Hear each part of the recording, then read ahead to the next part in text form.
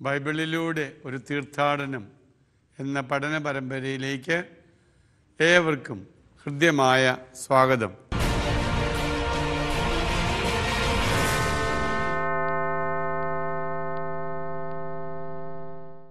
സ്നേഹമുള്ളവരെ, നമ്മൾ വിശുദ്ധ ലൂക്കായുടെ സുവിശേഷം 9-ാം അധ്യായത്തിൻ്റെ പഠനത്തിലാണ്. 9-ാം അധ്യായത്തിലെ 28-ാമത്തെ വചനം മുതൽ യേശുവിൻ്റെ രൂപാന്തരീകരണ അനുഭവത്തെക്കുറിച്ചാണ് നമ്മൾ പഠിച്ചുകൊണ്ടിരുന്നത്. ആ 30-ാമത്തെ വചനം വരെ നമ്മൾ പഠിച്ചു വെച്ചു.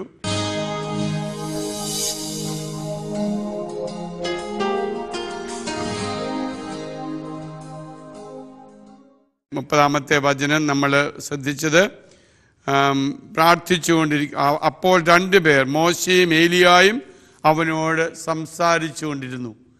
ആ മോശയുടെയും ഏലിയായുടെയും പ്രതീകങ്ങൾ അതെന്തിനാണ് അവിടെ കൊണ്ടുവരുന്നത് എന്നുള്ളതിൻ്റെ അർത്ഥതലങ്ങൾ നമ്മൾ കഴിഞ്ഞ ക്ലാസ്സിൽ പറഞ്ഞു വെച്ചിരുന്നു. മോശ, ഏലിയായി 2 പേരും പഴയ നിയമത്തിലെ 2 പ്രധാനപ്പെട്ട ശേഖരങ്ങളുടെ പ്രതിനിധിയാണ്. പഞ്ചഗ്രന്ഥിയും പ്രവാചഗ്രന്ഥങ്ങളും. അത് പിന്നീട് യേശു എമാവൂസിലുള്ള ശിഷ്യന്മാരോട് പറയുന്നുണ്ട്, പ്രവാചക ഗ്രന്ഥങ്ങളിലും പഞ്ചഗ്രന്ഥിയിലും നിയമത്തിലും എന്നെക്കുറിച്ച് എഴുതപ്പെട്ടിരിക്കുന്നതൊക്കെ എന്ന് പറഞ്ഞപ്പം ഇവർ 2 പേരും പഴയ നിയമത്തിൻ്റെ മുഴുവനും സത്തയാണ്, 2 പേരും അവൻ്റെ പ്രതിനിധികളാണ് എന്ന് ഒരർത്ഥം. രണ്ടാമത്തെ നമ്മൾ പറഞ്ഞു, മോശയും ഏലിയായും 2 പേർക്കും ദൈവാനുഭവം ഉണ്ടാവുന്നത്, ദൈവത്തെ മുഖാമുഖം അല്ലെങ്കിൽ ദൈവത്തിൻ്റെ സ്വരം കേൾക്കുന്നത്, ദൈവത്തെ അടുത്തറിയണത് മലമുകളിൽ വെച്ചാണ്. അതുപോലെ യേശു ആ മലമുകളിൽ വെച്ചിട്ടാണ് തൻ്റെ ദിവ്യാനുഭവം ഉണ്ടാവുന്നത്. മൂന്നാമത്തെ നമ്മൾ പറഞ്ഞു, മോശയും ഏലിയായും ഈ 2 പേരും പഴയ നിയമത്തിലെ പ്രധാനപ്പെട്ട സുപ്രധാനമായ വ്യക്തികളാണ്. അവർ ഈ ലോകത്തു നിന്നും എങ്ങനെ അപ്രത്യക്ഷമായി അവരെ മരിച്ച് അടക്കപ്പെട്ടതായിട്ട് എവിടെയുമില്ല. പ്രത്യേകിച്ച് നിയമാവർത്തന പുസ്തകം 34 മോശയെക്കുറിച്ച് പറയുമ്പോൾ അവൻ എവിടെ അടക്കപ്പെട്ടിരിക്കുന്നു എന്നുള്ളതിനെക്കുറിച്ച് ആർക്കും ഇപ്പോഴും അറിയത്തില്ല. 2 പേരും ദൈവത്തെങ്കിലേക്ക് സംവഹിക്കപ്പെട്ടു എന്നുള്ള മഹത്വത്തിലേക്ക് പ്രവേശിച്ചു എന്നുള്ള അർത്ഥത്തിലാണ് ഈ 2 പഴയ നിയമത്തിലെ നേതാക്കന്മാരെ. ഇപ്പം ആ ഒരു അർത്ഥത്തിൽ യേശുവും അവരോട് ചേരുന്നു എന്നുള്ള ആ ഒരു അർത്ഥത്തിൽ വേണം ഈ 2 പേരെയും നമ്മൾ കാണാൻ. ഓക്കെ, ഇനി നമ്മൾ അതിൻ്റെ തുടർച്ചയായിട്ട് 31-ാമത്തെ വചനം എന്താണ് ഇവർ തമ്മിൽ ചർച്ച ചെയ്തത്. ജെറൂസലേമിൽ 31-ാമത്തെ വചനം നമ്മൾ വായിക്കുന്നു. അവർ മഹത്വത്തോടെ കാണപ്പെട്ടു, അവിടെ തന്നെ അടുത്തു തന്നെ ജെറൂസലേമിൽ പൂർത്തിയാകേണ്ട അവൻ്റെ കടന്നു പോകലിനെ കുറിച്ചാണ് അവർ സംസാരിച്ചത്. അവരുടെ സംസാര വിഷയം ജെറൂസലേമിൽ നടക്കാനിരിക്കുന്നത് എന്താണെന്ന് നമുക്ക് എല്ലാവർക്കും ഇപ്പം ഇതിനകം അറിയാം. പീഡാനുഭവ, മരണ, ഉത്ഥാന കാര്യങ്ങളാണ്. ഇനി ഇത് നമ്മൾ കുറച്ചും കൂടി അടുത്തെത്തി ഇസ്രായേൽ ജനത്തിൻ്റെ നടക്കാനിരിക്കുന്ന 31-ാമത്തെ വചനം ഒന്നും കൂടി നമ്മൾ എടുക്കാം. മഹത്വത്തോടെ കാണപ്പെട്ടു, അടുത്തിന് ജെറുസലേമിൽ പൂർത്തിയാകേണ്ട അവിടെ കടന്നു പോകൽ എന്നുള്ള വാക്ക്. കടന്നു പോകൽ നമുക്ക് എല്ലാവർക്കും അറിയാം, എക്സോഡൂസ് എന്നാണ് ഇംഗ്ലീഷിൽ, അല്ലെങ്കിൽ അത് തന്നെയാണ് ഗ്രീക്കിലും അതേ ഒരു അർത്ഥത്തിലാണ് ഉപയോഗിക്കുന്നത്. അത് ഓഡസ് വഴിയിലോട്ട് പോവുക, വഴി നടക്കുക. പുറത്തോട്ട് കടന്നു പോവുക എന്നുള്ള അർത്ഥമാണ് കടന്നു പോവുക. ഇത് നമുക്കറിയാം, പുറപ്പാട് കാലഘട്ടത്തിൽ പല അർത്ഥങ്ങളുണ്ട് അതിന്. ഇസ്രായേൽ ജനത്തിൻ്റെ ആ കടന്നു പോകലിന് സംഹാരദൂതൻ ഇവരുടെ ഭവനങ്ങളെ കടന്നുപോയി എന്ന് പറയുന്നത് അവരെ രക്ഷപ്പെടുത്താനുള്ള ആദ്യത്തെ സൂചകമാണ്. അത് കഴിഞ്ഞ് ഇസ്രായേൽ ജനം ഈജിപ്തിലെ അടിമത്തിൽ നിന്നും അവർ മോശയുടെ നേതൃത്വത്തിൽ കാനാൻ ദേശത്തേക്ക് അവർ യാത്രയാവുന്നതുമാണ് കടന്നു പോകലിൻ്റേതായിട്ട്. അപ്പോൾ ഇസ്രായേൽ ജനത്തിൻ്റെ മോചനമാണ് അവിടെ. യേശുവിൻ്റെ മരണം ജെറൂസലേമിൽ നടക്കാനിരിക്കുന്നതും ഇതുപോലൊരു കടന്നു പോകലാണ്. എന്താ ഈ കടന്നു പോകൽ? ഈ കടന്നു പോകൽ ഇസ്രായേൽ ജനം മാത്രമല്ല, സകല ജനത്തിൻ്റെയും പാപത്തിൽ നിന്നുള്ള കടന്നു പോകലാണ്, മോചനമാണ് എന്നുള്ള അർത്ഥമാണ് അവിടെ യോജിപ്പിക്കുന്നത്. അതേപോലെ രണ്ടാമതൊരർത്ഥം കൂടിയുണ്ട്. യേശു ഈ മണ്ണിൽ നിന്നും അവിടുന്ന് സ്വർഗത്തിലേക്ക് കടന്നു പോകുന്നതിൻ്റെയും ഒരു സൂചകമാണ് ജെറൂസലേമിൽ നടക്കാനിരിക്കുന്ന സംഭവങ്ങൾ. അതാണ് യേശുവിൻ്റെ പീഡാനുഭവം, മരണം, ഉത്ഥാന, രഹസ്യങ്ങളുടെ പൊരുള് എന്ന് നമ്മളെ ഓർമ്മപ്പെടുത്തുന്നു. ഇസ്രായേൽ ജനത്തിൻ്റെ പുറപ്പാട് ഈജിപ്തിലെ അടിമത്തിനുള്ള മോചനത്തിലേക്കായിരുന്നു. യേശുവിൻ്റെ പീഡാനുഭവം, മരണ, ഉദ്ധാനം ഒരു പുറപ്പാടാണ്. മാനവകുലത്തിൻ്റെ സമ്പൂർണ്ണ മോചനത്തിനാൽ പുറപ്പാട്. എക്സോഡസ് എന്ന ഗ്രീക്ക് മൂലത്തിൽ നിന്നാണ് ഇത് വരുന്നത്. അത് തന്നെയാണ് ഇംഗ്ലീഷിൽ ഉപയോഗിക്കുക. മഹത്വത്തോടെ കാണപ്പെട്ടു എന്നത് യേശു ഇസ്രായേലിൻ്റെ മഹത്വം ആണെന്നുള്ള ബാല്യകാല വിവരണങ്ങളിൽ 2-ാം അധ്യായത്തിലും 9-ാമത്തെ വചനത്തിലും 32-ാമത്തെ അവൻ ഇസ്രായേലിൻ്റെ മഹത്വമാണെന്ന് ശിമയോൻ പരിച്ഛേദന അവസരത്തിൽ സമർപ്പണത്തിന് കുഞ്ഞിനെ കയ്യിലെടുത്തുകൊണ്ട് പറയുന്നുണ്ട്. അപ്പോൾ യേശു ദൈവത്തിൻ്റെ മഹത്വമാണ്, ഇസ്രായേലിൻ്റെ മഹത്വമാണ് എന്ന് പറഞ്ഞാൽ യേശുവിലൂടെയാണ് ജനത്തിന് മുഴുവൻ മഹത്വം ഉണ്ടാകാൻ പോകുന്നത്. പൂർത്തിയാകേണ്ട എന്നുള്ള വാക്ക് 31-ാമത്തെ വചനത്തിൽ അവിടെ പൂർത്തിയാകേണ്ട പ്ലേറയോ എന്നുള്ള വാക്കാണ്. പ്ലേനോസ് എന്നുള്ളതിൻ്റെ ഒരു ക്രിയാപദമാണ്. പൂർത്തിയാകേണ്ട, പ്രവചന പൂർത്തീകരണം എന്ന അർത്ഥത്തിലാണ് ഈ വചനം ഉപയോഗിക്കുന്നത്. 24-ാം അധ്യായം എല്ലാവർക്കും ഓർമ്മ വരുമല്ലോ. യേശുവിൻ്റെ എമ്മാവൂസ് അനുഭവമാണ്. ആ എമ്മാവൂസ് അനുഭവത്തിൽ അവരോട് പറയുന്ന വചനം കൂടി നമ്മളിതിനോട് ചേർത്ത് വായിക്കാം. 24-ാം അധ്യായം 44-ാമത്തെ വചനം. അവൻ അവരോട് പറഞ്ഞു, മോശയുടെ നിയമത്തിലും പ്രവാചകന്മാരുടെ സങ്കീർത്തനങ്ങളിലും എന്നെക്കുറിച്ച് എഴുതപ്പെട്ടിരിക്കുന്നതെല്ലാം പൂർത്തിയാകേണ്ടിയിരിക്കുന്നുവെന്ന് ഞാൻ നിങ്ങളോട് കൂടെ ആയിരുന്നപ്പോൾ പറഞ്ഞിട്ടുണ്ടല്ലോ. അപ്പോൾ പ്രവചന ഗ്രന്ഥങ്ങളുടെ പഴയ നിയമത്തിൽ എന്തെല്ലാം പറഞ്ഞിരിക്കുന്നു അതിൻ്റെയൊക്കെ പൂർത്തീകരണമാണ്. അപ്പോൾ ഈ പൂർത്തീകരണം എന്ന് പറയുന്നത് യേശുവിൻ്റെ പീഡാസഹനവും മരണവും ഉദ്ധാനവുമാണെന്നുള്ള ഓർമ്മപ്പെടുത്തലാണ് നമുക്കവിടെ ഉള്ളത്. പുറപ്പാട് എന്നുള്ളത് രണ്ടർത്ഥത്തിൽ മനസ്സിലാക്കാമെന്ന് നമ്മൾ ഒരിക്കൽ കൂടി ഓർമ്മിപ്പിക്കുന്നു. ഒന്ന്, യേശുവിൻ്റെ സ്വർഗത്തിലേക്ക് ഉള്ള ആ യാത്രയാണ്. അതിൻ്റെ ഒരു തുടക്കമാണ് യേശുവിൻ്റെ ജെറൂസലേമിലേക്കുള്ള യാത്രയും. അതുപോലെ ജനത്തിൻ്റെ പാപത്തിൽ നിന്നുള്ള യാത്രയും അല്ലെങ്കിൽ മോചനവും. അതാണ് പുറപ്പാട് അല്ലെങ്കിൽ കടന്നു പോകണമെന്നുള്ള അർത്ഥത്തിൽ ഉപയോഗിച്ചിരിക്കുന്നത്. യേശുവിൻ്റെ ഈ യാത്ര, അതായത് ഇനി യേശു തുടങ്ങാൻ പോണത് ജെറൂസലേമിനെ ലക്ഷ്യമാക്കി. ഇത് വെറുതെ ഉള്ളതല്ല, ഇത് ഏതൊരു യാത്രയും പോലെയല്ല, അത് രക്ഷാകരമാണ്. അതൊരു രക്ഷയുടെ തുടക്കം കുറിക്കലാണ്. 2 തരത്തിൽ ജനത്തിൻ്റെ പാപത്തിനുള്ള മോചനത്തിന് വേണ്ടിയിട്ട് സ്വന്തം ജീവൻ അർപ്പിക്കുന്നതിൻ്റെ ഒരു സൂചനയാണ് ഈ യേശുവിൻ്റെ ഇത്. ഇനി അങ്ങോട്ട് ജെറൂസലേം ലക്ഷ്യമായാണ് യേശുവിൻ്റെ യാത്രയും പഠനവും പഠിപ്പിക്കലും പ്രവർത്തനവുമെല്ലാം. യേശുവിൻ്റെ ഇനി അങ്ങോട്ടുള്ളത് മുഴുവൻ ജെറൂസലേം കേന്ദ്രമാക്കി. അതുകൊണ്ടാണ് ജെറൂസലേമിൽ നടക്കാനിരിക്കുന്ന ആ സംഭവങ്ങളെക്കുറിച്ചുള്ള ചർച്ചകൾ ഇവരിവിടെ യേശു മോശയും ഏലിയായും ഒക്കെ ആയിട്ട് നടത്തുന്നത്. 32-ാമത്തെ വചനം. നിദ്രാവിവശരായിരുന്നിട്ടും പത്രോസും കൂടെയുള്ളവരും ഉണർന്നിരുന്നു. അവർ അവൻ്റെ മഹത്വം ദർശിച്ചു, അവനോട് കൂടെ നിന്ന ഇരുവരെയും കണ്ടു. വളരെ കൃത്യമായൊരു വചനമാണിത്. അവർ ഉറക്കമുണ്ടെന്നൊക്കെ പറഞ്ഞാലും ഒരു നിദ്രാവശരായിരുന്നു, എങ്കിലും അവർ കണ്ണ് തുറന്നിരുന്നു. യേശുവിൻ്റെ സഹനരാത്രിയിൽ നമുക്കറിയാം യേശുവിൻ്റെ ശിഷ്യന്മാർ ഉറങ്ങി. നമുക്ക് ആ 22-ാം അധ്യായത്തിലേക്ക് നമുക്ക് നീന്തം പഠിക്കാനുള്ള നമുക്ക് എല്ലാവർക്കും അറിയാവുന്നൊരു സംഭവമാണ് ഗെത്സമനി പ്രാർത്ഥനയുടെ സമയം. പക്ഷേ ഇവിടെ അവർക്ക് ഉറക്കം തൂങ്ങിയെങ്കിലും ഉറക്കത്തിൻ്റെ ക്ഷീണമുണ്ടായിരുന്നെങ്കിലും അവർ ഉണർന്നിരുന്ന് അവിടുത്തെ മഹത്വം ദർശിച്ചു. മഹത്വത്തിൻ്റെ സായാഹ്നത്തിൽ ഇവർക്ക് ഉറക്കമുണ്ടായിരുന്നു. അതുകൊണ്ട് രണ്ടിൻ്റെയും പൊരുൾ മനസ്സിലാക്കാൻ അവർക്ക് ചിലപ്പോഴെങ്കിലും സാധിക്കാതെ പോയി. ഈ ഉറക്കത്തിൻ്റെ നമുക്കറിയാമല്ലോ, ക്ലാസ്സിൽ ഉറങ്ങിപ്പോയി കഴിഞ്ഞാൽ നമുക്ക് ക്ലാസ്സിൽ എടുക്കുന്നത് നമുക്ക് മനസ്സിലാകില്ല എന്ന് പറഞ്ഞ പോലെയാണ് ഒരു വിധത്തിൽ പറഞ്ഞാൽ സുവിശേഷകൻ ഈ ഉറക്കം എന്നുള്ള പ്രതീകം ഇവിടെ കൊണ്ടുവരുന്നത്. ഉറക്കം സംഭവം നടക്കുമ്പോൾ, ക്ലാസ് നടക്കുമ്പോൾ, കാര്യങ്ങൾ നടക്കുമ്പോൾ കൃത്യമായ സമയത്ത് നമ്മൾ ശ്രദ്ധാലുക്കളായിരിക്കേണ്ട സമയത്ത് നമ്മളുടെ കണ്ണ് പൂട്ടിപ്പോയാൽ നമുക്ക് ചിലപ്പോൾ അത് നഷ്ടപ്പെടും എന്ന് പറഞ്ഞ പോലെയാണ് ഈ നിദ്രാവസ്ഥയെക്കുറിച്ചുള്ള രണ്ട് വെളിപ്പെടുത്തൽ. പക്ഷേ കൃത്യമായി ഇവിടെ ഉറക്കം ഒരു ഘടകമാണെങ്കിലും ആ ഉറക്കം യേശുവിൻ്റെ മഹത്വം കാണാനുള്ള ഒരു തടസ്സമായിട്ട് വരുന്നില്ല എന്നുള്ള കൂടി വ്യക്തമാക്കി. അതുകൊണ്ടാണ് പിന്നീട് പത്രോസ് ശ്ലീഹ പറയുന്നുണ്ട്, ഞങ്ങൾ അവൻ്റെ മഹത്വം മലയിൽ ദർശിച്ചവരാണ്.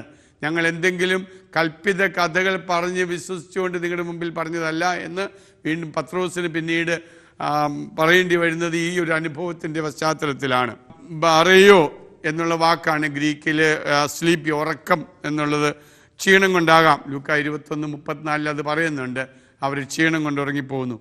ഇവർ ഉറങ്ങിപ്പോയത് കൊണ്ട് യേശുവും മോശയും തമ്മിലുള്ള സംസാര വിഷയം മനസ്സിലാകാതെ പോകുന്നുണ്ടാവും, ഇവർ ഉറക്കത്തിലുള്ളതുകൊണ്ട്. യേശു പിന്നീട് വെളിപ്പെടുത്തിയതോ സുവിശേഷകൻ വ്യാഖ്യാനിക്കുന്നതാകാം പുറപ്പാട് വിഷയം. യേശുവിൻ്റെ മഹത്വം മാത്രം കണ്ട് അർത്ഥം മനസ്സിലാക്കാൻ അവർക്ക് കഴിഞ്ഞില്ല. എന്താണ് കാരണം? പിന്നെയും അവർ ഈ യേശുവിൻ്റെ ഈ ഒരു വെളിപ്പെടുത്തലിനെ കുറിച്ച് അവർക്ക് വീണ്ടും വീണ്ടും ചിലപ്പോഴൊക്കെ തെറ്റിദ്ധാരണകൾ ഉണ്ടാകാറുണ്ട്. 9:33 അവർ പിരിഞ്ഞു പോകുമ്പോൾ പത്രോസ് യേശുവിനോട് പറഞ്ഞു, ഗുരു, നാം ഇവിടെ ആയിരിക്കുന്നത് നല്ലതാണ്. ഞങ്ങൾ 3 കൂടാരങ്ങൾ ഉണ്ടാക്കാം. ഒന്ന് നിനക്ക്, ഒന്ന് മോശയ്ക്ക്, ഒന്ന് ഏലിയായ്ക്ക്. താൻ എന്താണ് പറയുന്നതെന്ന് അവന് തന്നെ നിശ്ചയമില്ലായിരുന്നു. ഇതൊരു യഹൂദരുടെ കൂടാര തിരുനാളിനെ ഓർമ്മപ്പെടുത്തുന്നതാണ്. അഥവാ വിളവെടുപ്പ് മഹോത്സവത്തിൻ്റെ ആഹ്ലാദമാണ് ഇവിടെ കാണുക. നമുക്കറിയാം, കൂടാര തിരുനാൾ എന്നുള്ളത് യഹൂദരെ സംബന്ധിച്ചിടത്തോളം അവരുടെ വിളവെടുപ്പിൻ്റെ ഒരു വലിയ ആഘോഷത്തിൽ അവർ നടത്തുന്നതാണ്. അവർ കൂടാരങ്ങളടിച്ച് അവർ ഒത്തിരിയേറെ സന്തോഷത്തോടെ തങ്ങളുടെ പൂർവ്വകാലങ്ങളിൽ ദൈവം സംരക്ഷിച്ചതിൻ്റെ, ദൈവം തന്ന കൃപയെക്കുറിച്ച് ഓർക്കുന്നതാണ്. ഏതാണ്ട് അതുപോലെ അതിനെ ഓർമ്മപ്പെടുത്തുന്നതാണ്. യേശുവിൻ്റെ മഹത്വം കണ്ടപ്പോഴത്തേക്കും അവർക്ക് ആ ഒരു കൂടാരത്തിൽ നമ്മൾ 3 കൂടാരങ്ങൾ ഉണ്ടാക്കാം എന്ന് പറഞ്ഞാൽ അവരുടെ ആ ദൈവാനുഭവത്തെ ശാശ്വതീകരിക്കാൻ അവർ പരിശ്രമിച്ചുകൊണ്ടിരിക്കും. ദൈവാനുഭവത്തെ ശാശ്വതീകരിക്കാൻ, നിലനിർത്തിക്കൊണ്ട് പോകാൻ. കൂടാരം അടിച്ച് അവിടെ കഴിയാൻ, ഇനി അങ്ങോട്ട് പോകണ്ട എന്നുള്ളൊരു കാര്യം. കൂടാരം എന്നുള്ളത് സ്കേനായ് എന്നുള്ള ഹെബ്രു പദമാണ്. നിയമാവർത്തനം 16:13 കൂടാരം അടിക്കുന്നതിനെക്കുറിച്ചൊക്കെയുള്ള ദൈവത്തിൻ്റെ അനുഭവത്തെക്കുറിച്ച് നമ്മൾ പറയുന്നുണ്ട്. പത്രോസ് കൂട്ടരും ദൈവാനുഭവത്തിൻ്റെ മാസ്മരികതയിലായി എന്നുള്ളതിൻ്റെ ഒരു ഓർമ്മപ്പെടുത്തലാണത്. മേഘം ആവരണം ചെയ്തു. 34 അവൻ ഇത് പറയുമ്പോൾ ഒരു മേഘം വന്നവരെ ആവരണം ചെയ്തു. അവർ മേഘത്തിനുള്ളിലായപ്പോൾ ശിഷ്യന്മാർ ഭയപ്പെട്ടു. ഇതുവരെ സന്തോഷമായിരുന്നു, പക്ഷേ മേഘം വന്നപ്പോഴത്തേക്കും വല്ലാത്തൊരു ഭീതിയിലേക്ക്. എന്ന് പറഞ്ഞാൽ ആ ഭയം എന്ന് പറയുന്നത് തങ്ങളുടെ ജീവനെക്കുറിച്ചുള്ള ഭയമല്ല, ദൈവാനുഭവത്തിന് മുമ്പിലുണ്ടാകുന്നൊരു ഭയമാണ്. അതെപ്പോഴും പഴയ നിയമത്തിൽ പുതിയ നിയമത്തിലുമൊക്കെ ദൈവത്തിന് വലിയൊരു യേശുവിൻ്റെ യേശു വലിയ മീൻപിടുത്തം ഉണ്ടായപ്പോഴത്തേക്കും പത്രോസ് ഭയപ്പെട്ടു എന്നാണ് പറയുക. ദൈവമേ, എന്നിൽ നിന്ന് നീ ദൂരെ പോകും എന്ന് പറഞ്ഞ ദൈവാനുഭവത്തിന് മുമ്പിലുണ്ടാകുന്നൊരു വികാരത്തെയാണ് ഇവിടെ ഈ ഒരു ഭയം എന്നുള്ള വാക്കുകൊണ്ട് ഉദ്ദേശിക്കുന്നത്. മേഘത്തിനുള്ളിൽ പ്രവേശിച്ചു. ദർശനം അവസാനിക്കുമ്പോൾ മേഘം അവരെ ആവരണം ചെയ്തു. മേഘം എന്നുള്ളത് നെഫേലെ, മോശയുടെ മലമുകളിലെ അനുഭവം ഓർമ്മപ്പെടുത്തുന്നു. പുറപ്പാട് ഇതിൽ നമുക്കറിയാം, മോശ മേഘത്തിലായിരിക്കുമ്പോൾ ഒപ്പം മേഘമാണ് ഇസ്രായേൽ ജനത്തിന്. മേഘത്തിന് 2 അർത്ഥങ്ങളാണ്. മോശ ദൈവകൽപ്പനകളുമൊക്കെ ആയിട്ട് വരുമ്പോഴൊക്കെ മേഘം അദ്ദേഹത്തിൻ്റെ ആവരണം ചെയ്യുന്നുണ്ട്, അദ്ദേഹത്തെ അനുഗമിക്കുന്നുണ്ട്. അതുപോലെ തന്നെയാണ് മേഘം ഇസ്രായേൽ ജനത്തിന് മരുഭൂമി യാത്രയിൽ വഴികാട്ടിയായി. പുറപ്പാട് പുസ്തകത്തിലെ 13-ാം അധ്യായം 21-ാം വചനത്തിൽ അത് കൃത്യമായിട്ട് പറയുന്നുണ്ട്. മേഘമാണ് അവർക്ക് വഴികാട്ടിയാവുന്നത്. അപ്പം മേഘം ഒരു ദൈവത്തിൻ്റെ സാന്നിധ്യത്തിൻ്റെ പ്രതീകമായിട്ടാണ് ഒരർത്ഥത്തിൽ പഴയ നിയമത്തിൽ കാണുന്നത്. ഏലിയ കാർമൽ മലയിലും മേഘം കണ്ടു. 1 രാജാക്കന്മാരുടെ പുസ്തകം 18:44 നമുക്കറിയാം. 1 രാജാക്കന്മാരുടെ പുസ്തകം 18:44 7-ാം പ്രാവശ്യം അവൻ പറഞ്ഞു, ഇതാ കടലിൽ നിന്നും മനുഷ്യ കരത്തോടുകൂടിയ ചെറിയൊരു മേഘം പൊന്തി വരുന്നു. ഏലിയാവിനോട് പറഞ്ഞു, മഴ തടസ്സമാകാതിരിക്കാൻ രഥം പൂട്ടി. അപ്പം മേഘത്തെ ദൈവദർശനത്തിൻ്റെ ഭാഗമായിട്ട് രാജാക്കന്മാരുടെ പുസ്തകത്തിൽ നടത്തുന്നു. മനുഷ്യപുത്രൻ മേഘങ്ങൾ വരുന്നതായി ഡാനിയേലിൻ്റെ 7:13 നമ്മൾ കാണുന്നുണ്ട്. ആവരണം ചെയ്തു എന്ന് പറഞ്ഞ എപ്പിസ്കിയാസൻ, അതായത് നമ്മൾ സമാഗമ കൂടാരത്തിൽ ദൈവത്തിൻ്റെ കൽപ്പനകൾ അടങ്ങിയിരിക്കുന്ന, വാഗ്ദാന പേടകം അടങ്ങിയിരിക്കുന്ന ആ കൂടാരത്തിൽ എപ്പോഴും മേഘം ആവരണം ചെയ്തു. മേഘം അതിനെ മൂടി, മേഘം അതിനെ വസ്ത്രം പോലെ പൊതിഞ്ഞു എന്നൊക്കെയുള്ള അർത്ഥമാണ് അവിടെ എപ്പിസ്കിയാസേൻ എന്നുള്ള ഗ്രീക്ക് പദം കൊണ്ട് അവിടെ ഉദ്ദേശിക്കുന്ന ഇത് തന്നെയാണ് പുറപ്പാട് പുസ്തകത്തിൽ 40:35 നമ്മൾ കാണുന്നത്. അതേപോലെ ഇവിടെയും ദൈവത്തിൻ്റെ പൂർണ്ണമായ ഒരു സംരക്ഷണം, ഒരു ആവൃത്തി ഇവരുടെ മുമ്പിൽ ഉണ്ടാവുകയാണ്. ഈ മംഗളവാർത്തയിൽ മാലാഖ പറയുന്നതും ഇത് തന്നെയാണ്. പരിശുദ്ധാത്മാവ് നിൻ്റെ മേൽ വരുമെന്നുള്ള ദൈവത്തിൻ്റെ ആ വലിയ സംരക്ഷണത്തിന്, ദൈവത്തിൻ്റെ ആവരണം നിൻ്റെ മേലുണ്ടാകുമെന്ന് പരിശുദ്ധ അമ്മയോട് പറയുന്ന ആ വാക്കുമൊക്കെ ഇതിനോട് ചേർന്ന് പോകുന്നതാണ്. ഏത് അസാധാരണ പ്രതിഭാസങ്ങൾക്ക് മുമ്പിലും മനുഷ്യൻ ഭയചകിതനാകുമെന്നുള്ളതാണ് അവർ ഭയപ്പെട്ടു എന്നുള്ള ആ വചനത്തിലൂടെ നമ്മൾ മനസ്സിലാക്കുക. 34 വായിച്ചു. ഏലിയായ്ക്ക് അവർ ഇത് പറയുമ്പോൾ ഒരു മേഘം വന്ന് ആവരണം ചെയ്തു, ശിഷ്യമായി ഭയപ്പെട്ടു. അപ്പോൾ 35 വചനം, മേഘത്തിനും ഒരു സ്വരമുണ്ടായി. അപ്പോൾ മേഘത്തിനും ഒരു സ്വരം കേട്ടു, ഇവൻ എൻ്റെ പുത്രൻ, എൻ്റെ തിരഞ്ഞെടുക്കപ്പെട്ടവൻ, ഇവൻ്റെ വാക്ക് ശ്രവിക്കുവിൻ. 3 കൃത്യമായ വെളിപ്പെടുത്തലുകളാണ്. ഇവൻ എൻ്റെ പുത്രനാണ്, എൻ്റെ തിരഞ്ഞെടുക്കപ്പെട്ടവനാണ്, ഇവൻ്റെ വാക്ക് നിങ്ങൾ ശ്രവിക്കുക. 3 ക്രിയാപദം, 3 കൃത്യമായ നിർദ്ദേശങ്ങളാണ്.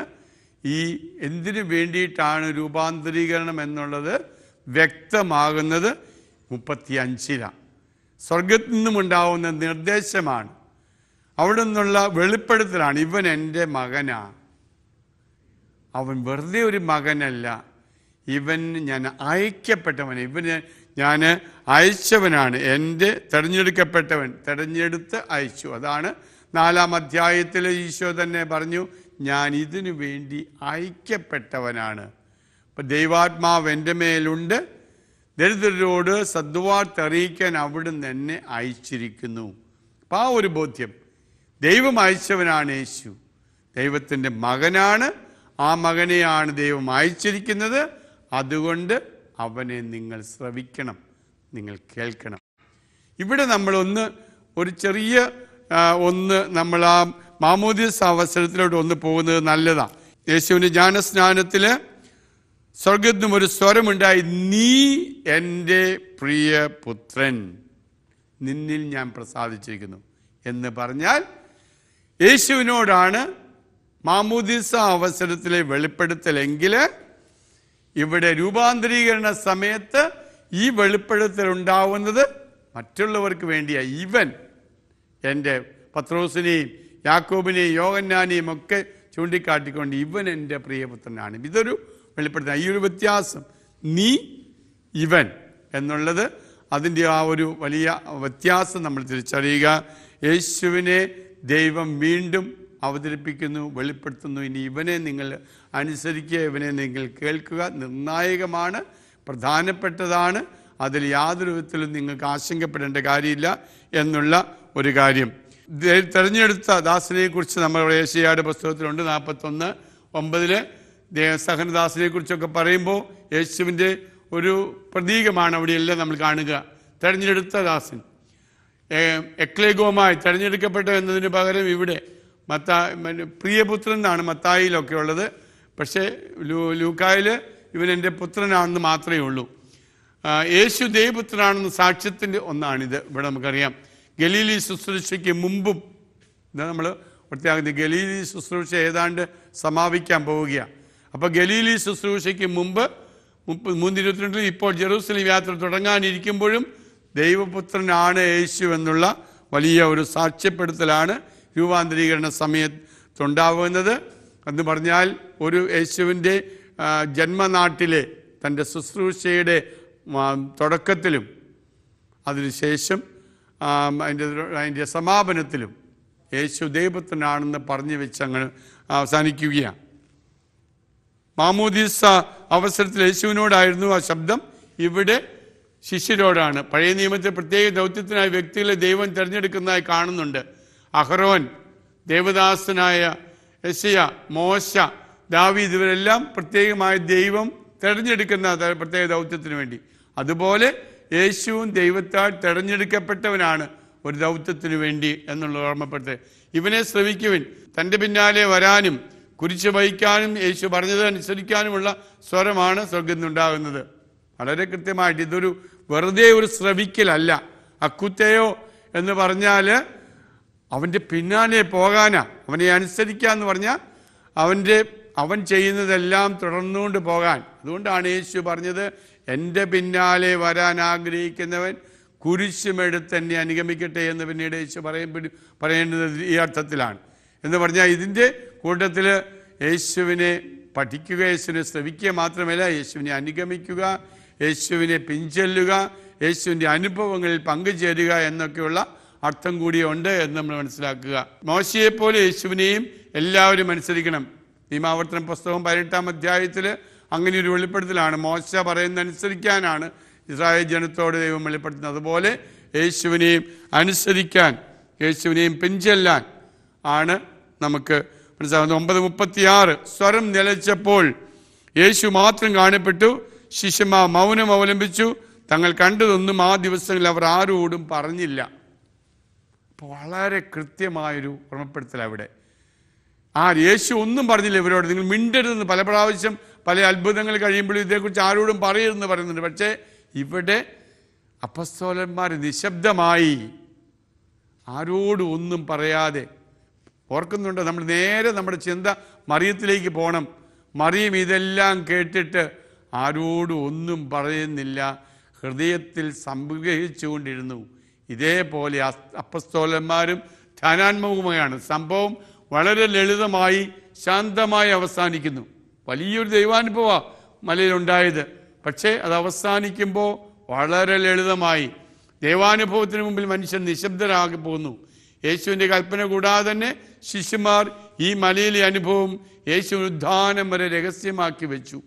വളരെ കൃത്യമാണ്. ഇതാരോടും പറഞ്ഞിട്ടില്ല, കൂട്ടുകാരോട് പോലും പറഞ്ഞെന്ന് തോന്നുന്നില്ല. അത് അവസാനമാണ് വെളിപ്പെടുത്തുന്നത്. യേശുവിൻ്റെ സഹന, ഉദ്ധാന, സ്വർഗാരോഹണത്തോടെ മാത്രമേ ഈ സംഭവത്തിൻ്റെ പൂർണ്ണ അർത്ഥം വെളിപ്പെടുകയുള്ളൂ. അപ്പോസ്തലന്മാർക്ക് ഇനി അങ്ങോട്ട് ധ്യാനിക്കാനും വിശ്വസിക്കാനുമുള്ള ഒരു സംഭവമായിട്ട് ഇത് മാറി. ഇനി പ്രിയപ്പെട്ടവരെ, ഇതൊന്ന് നമുക്ക് കുറച്ചും കൂടി പ്രായോഗികമായിട്ട് ഈ ഒരു അനുഭവത്തിൻ്റെ പൊരുൾ നമുക്ക് മനസ്സിലാക്കാം. ആരൊക്കെയാണ് പോയത്? 3 പേരാ. പത്രോസ്. എന്താ പത്രോസിൻ്റെ ജീവിതാനുഭവം? നമുക്കറിയാം. യേശുവിൻ്റെ ഈ ഒരു ജീവിതാനുഭവത്തെയാണ് മുൻനിർത്തിക്കൊണ്ട്, കാര്യം ഇടയ്ക്കൊക്കെ പതറിപ്പോയെങ്കിലും ആ തളർച്ചയിൽ നിന്നും ആദ്യം എണീറ്റത് പത്രോസാണ്. പെന്തക്കോസ്താ ദിനത്തിൽ നിങ്ങൾ കുരിശിൽ തൂക്കിക്കൊന്ന ക്രിസ്തുവിനെയാണ് ഞങ്ങൾ പ്രഖ്യാപിക്കുന്നതെന്ന് പറയാൻ പത്രോസാണ് ഉണ്ടായത്. അതേപോലെ യാക്കോബ് ആദ്യമായിട്ട് ക്രിസ്തുവിന് വേണ്ടി മരിക്കുന്നത് അർത്ഥവത്താണെന്നും എങ്ങനെയാണ് ക്രിസ്തുവിന് വേണ്ടി രക്തം കൊടുത്ത് ജീവൻ കൊടുത്ത് സാക്ഷ്യം നൽകേണ്ടതെന്ന് നമുക്ക് മുമ്പിൽ കൊണ്ടുവന്നത് യാക്കോബാണ്. ജീവിതത്തിൻ്റെ യാത്രയിൽ ഉടനീളം അവസാനം വരെ, പ്രായാധിക്യത്തിലും അങ്ങവസാനം 90 വരെ പാത്മോ ദ്വീപിൽ അദ്ദേഹം പ്രായം കൊണ്ട് അങ്ങോട്ട് മരിച്ചു തീരുമ്പോഴും അദ്ദേഹത്തിൻ്റെ വായിൽ നിന്നും യോഹന്നാൻ്റെ വായിൽ നിന്നും ഒരേ ഒരു വാക്ക് മാത്രമേ യേശു പറഞ്ഞതായിട്ട്, യേശുവിൻ്റെതായിട്ട് പാരമ്പര്യം പറയുന്നുള്ളൂ: സ്നേഹം, സ്നേഹം, സ്നേഹം. അപ്പോൾ ഈ 3 അപ്പസ്തോലന്മാരെയും രൂപാന്തരീകരണ അനുഭവത്തിലേക്ക് കൊണ്ടുപോയത് വെറുതെ അല്ല.